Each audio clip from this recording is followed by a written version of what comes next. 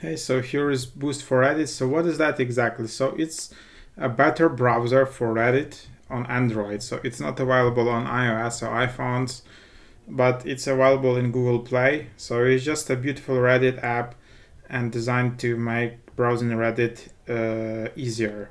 So you can just so you can have this really nice design, multiple view modes.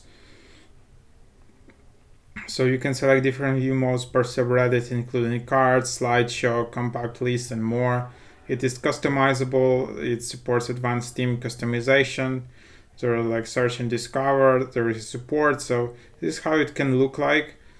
So different views, different. So yeah, you can select all these different themes. So this is how it looks like. So that's the idea of it. So you can have support for multiple user accounts, in-app media previews, content filters. It's quite fast, and all of that.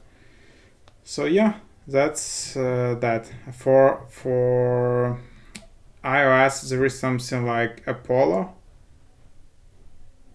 That's another browser.